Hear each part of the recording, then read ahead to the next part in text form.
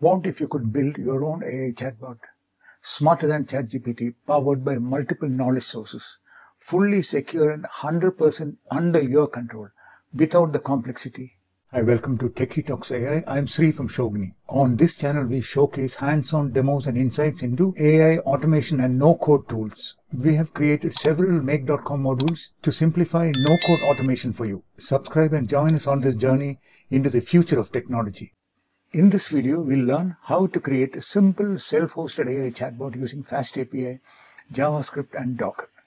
It is built to be powerful yet easy to set up and manage, even if you are not an expert. It supports multiple RAG, real-time streaming responses, agentic reasoning, and memory integration, all without relying on external platforms.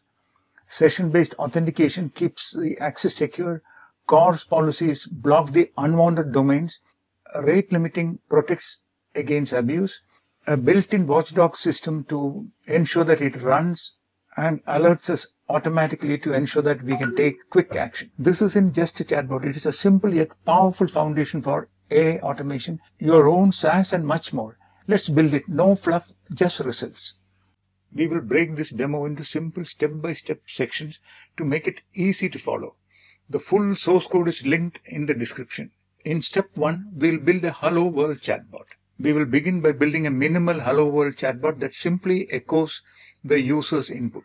This helps us to confirm that the static demo front-end website, the embedded JavaScript chatbot code, and the backend Python FastAPI endpoints are all properly set up and communicating with each other.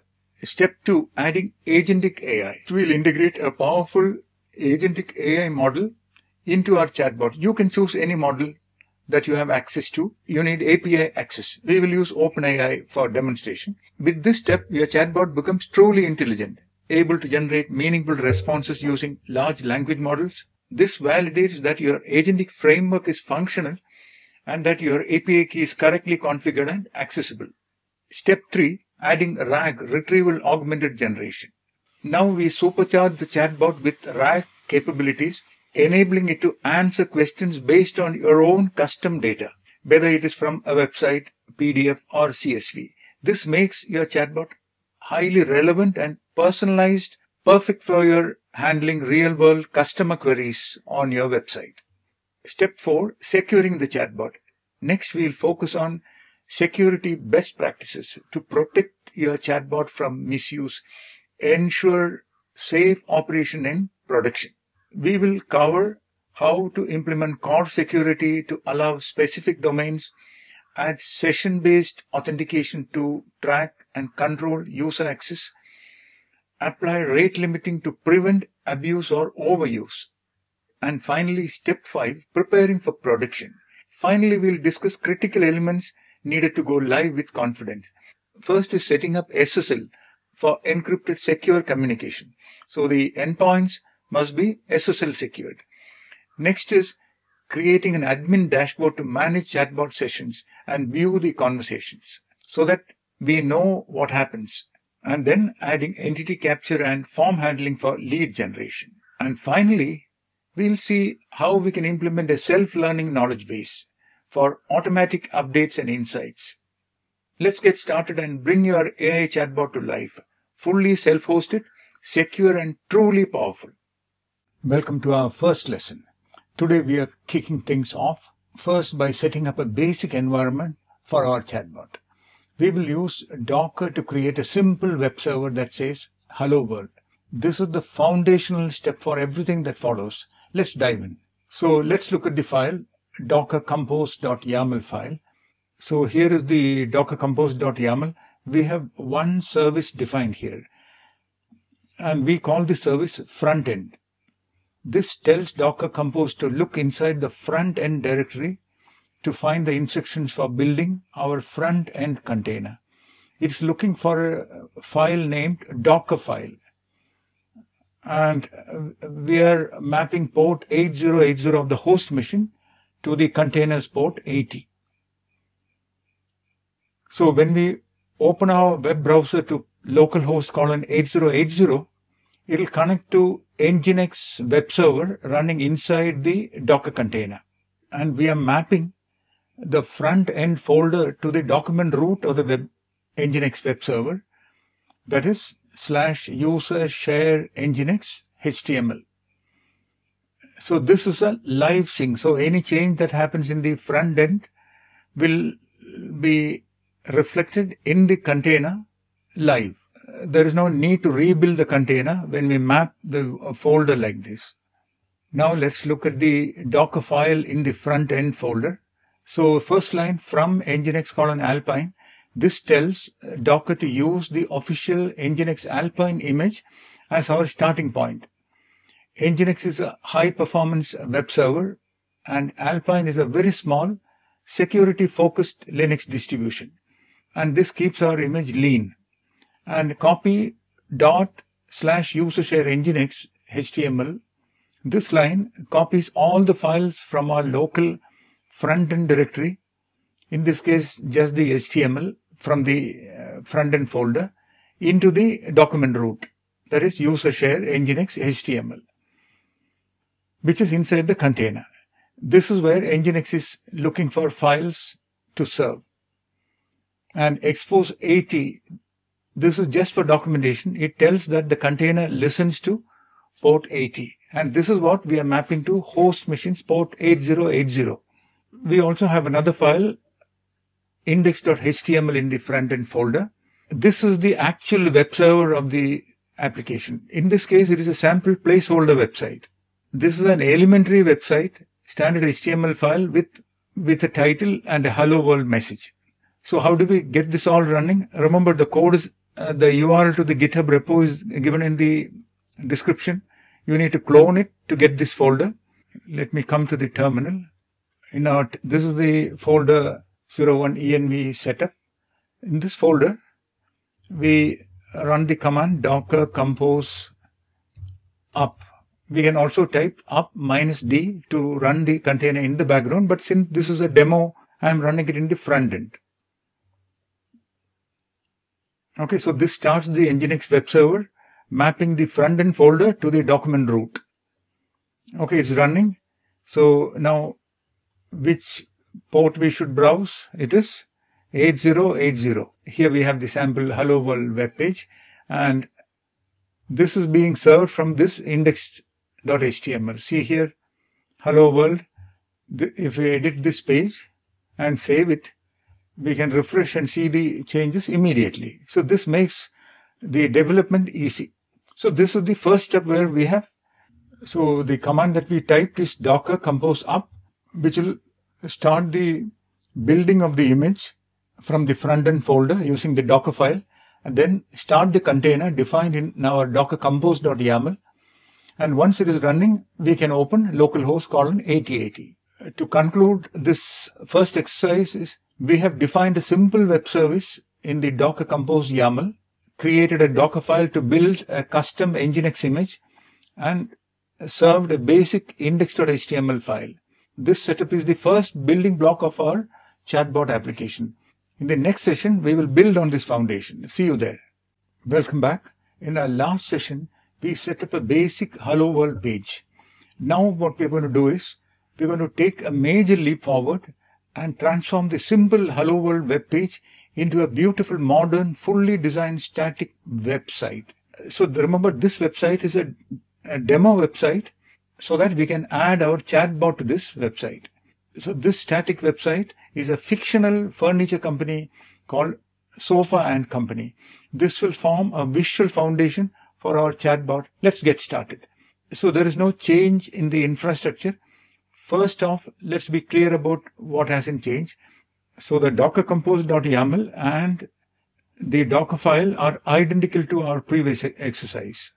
So the underlying setup is simple as an Nginx web server. We are not changing the infrastructure, just the content it serves. This is a great example of how you can separate your application's environment from its content. So we have a new index.html. So if you see this, so this is the furniture company's website. We also have the corresponding style.css, which is added to this index.html page. So I'm in the folder where we have the docker compose.yaml for this exercise. And I'm going to type Docker compose up to serve the web server. So now if you come back to localhost 8080, which we saw in the previous section, if you refresh this page, you will see a nice looking placeholder website for the furniture company, Sofa and Company. See this? There is no chatbot. So where is this web page being served? It is served through this front-end folder, a container that is running the Nginx web server. It is serving this index.html, and this index.html has the style.css linked. That is why we see this. So with the same simple Docker setup, we have gone from a blank Hello World web page to a rich, visually appealing website. We have introduced a structured HTML document and a comprehensive CSS file to create a modern looking website. This static site is the perfect front end for the chatbot we are about to build. In the next session, we will finally add the chatbot itself. See you then. Welcome back. Now that we have a beautiful website, it's time to make it interactive. In this lesson, we are going to introduce a backend service and connecting it to our front end to create our very first basic chatbot. It is going to be a simple echo chatbot. Whatever you type, it will say hello and repeat it back. This is a huge step because it lays the groundwork for all the intelligent features which we'll be adding later. Let's dive in. Let's look at the docker compose.yaml. So this docker compose.yaml has changed. It now has a backend section mapping to backend folder, and it is using host port 8001. And inside this container, our Python application will be running and listening to port 8000. We are also mounting 2 volumes which are being used by the container. The command starts our Python application using uvcon, a lightning fast web server. It tells uvcon to run the app object from the main.py. Now let's look at our backend. Backend has got the Docker file. This is a standard Python Docker file. It starts from Python 3.9 image, copies our requirements.txt, install the dependencies using pip, and then copies our application code. Requirements.txt has got FastAPI uvcon.env module of Python and Pydantic library. We will see why we need these. In the app folder, we have the main application, which is the Python application. Here we are creating the FastAPI app and adding the CORS middleware. We will talk about these CORS later when we address security issues. Without this CORS middleware, our server will block access to a different port address. In this case, 8001. We define here a simple endpoint /chat. So whenever we call this endpoint, this function will get activated, and the message that we pass to this /chat endpoint will be fetched using body.get. So request.json is what is filling this body, and then body.get message is the name of the message that we type, and what we return is hello and then the message that we type. That is it. Here we are using streaming response to respond back to the front end. And what are the changes in the front end? Let's look at the index.html. There we will have the chat container here and the chat icon, and then chatbot.js is included. So that chatbot.js contains our chatbot's front end. Okay, so if you look at the chatbot.js, here we have the chatbot code. That is what is interacting with the user and passing the messages to the backend. So here in the index.html, we are also defining the backend URL, which is localhost 8001. That is where our Python application is serving the endpoint. So let's start the application like before. Docker compose up. Okay, our application is ready. Let's browse it. Let's refresh it. If everything is okay, we'll see our chatbot icon. See, we have the chatbot. If you type your name, for example, it will say, "Hello, Sri." So this is a neat looking chatbot interface, but this is a basic chatbot. It has no backend functionality to talk to a large language model, etc. Those are the ones that we are going to add in subsequent videos. Instead of making the video very large, we will stop this video here, and in the second video, we will convert this into a functional chatbot with an agentic LLM added and also RAG added. And in the third video, we'll see the security best practices and implement the security essentials. So this is a massive step. We now have a full stack application with a frontend that communicates with a Python backend. We have set up a simple API, handled calls, and built a dynamic chat interface.